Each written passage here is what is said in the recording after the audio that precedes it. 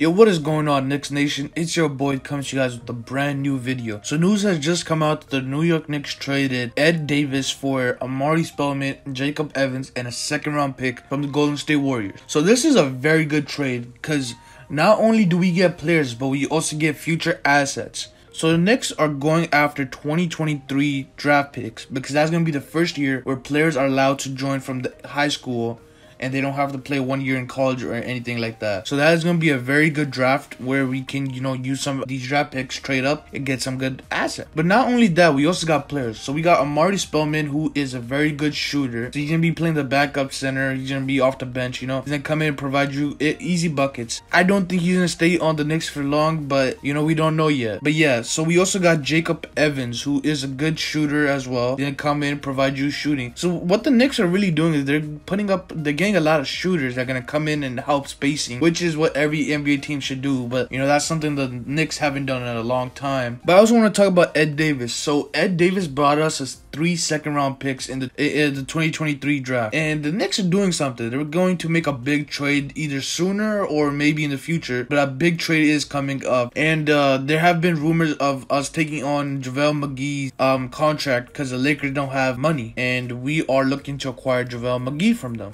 And maybe we can get an asset like Kyle Kuzma or somebody. So we don't know yet. But thank you guys for watching. Hopefully you enjoyed this video. Please like, share, subscribe, and let me know if you agree with this or you don't agree with this.